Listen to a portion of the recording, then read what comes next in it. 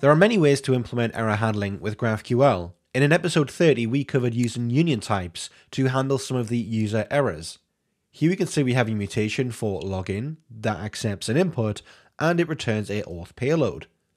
This auth payload was a union type, which could either contain the user, the incorrect credentials error type, the user suspended error, or the user banned error. And all of these different error types were just types that implemented the interface error. They'd all return their individual messages and everything would be fine.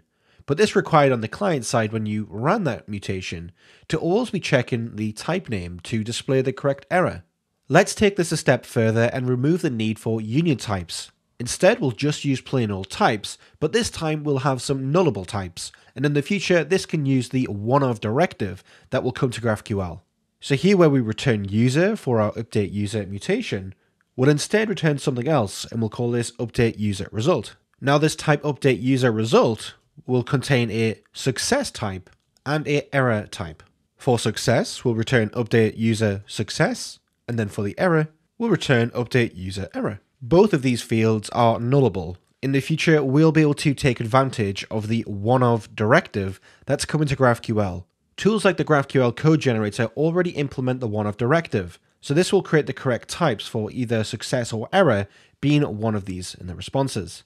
Let's remove one-of for now for the purposes of this video, and we'll just work with the fact that both of these can be nullable. But now we have two different fields, success and error. For the success type, let's now return that updated user. And for the error type, here we can include a little more information.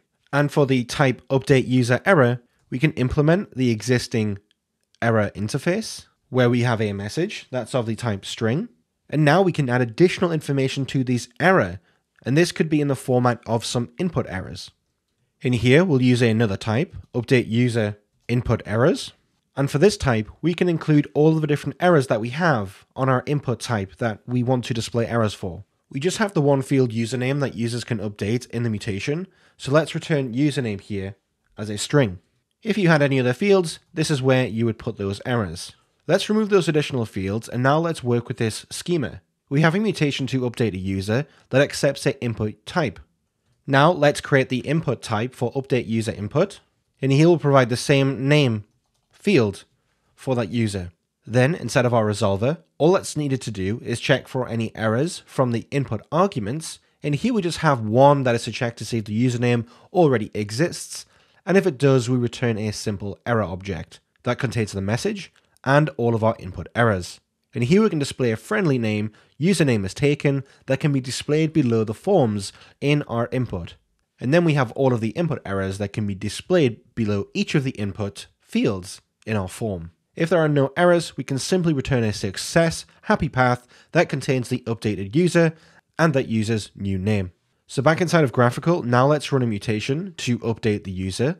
Here we'll provide a username with a happy path. This username is not taken. So then let's fetch that successful path, which is updated user. And here we can get the actual updated username. So let's execute this, and we can now see the result for our successful update to our user contains the updated user and the user name. Now, if we go to get any of the errors, we can get the message, and we can also get the input errors for each of our fields. So if we run this, you'll see we get no error. But if we update the username to be a username that already exists, and we execute that mutation, we should now see we don't have a successful happy path, but we have an error with a message and some detailed information about each of our fields. Hopefully this video has given you a new idea on how you can manage form errors within your GraphQL API.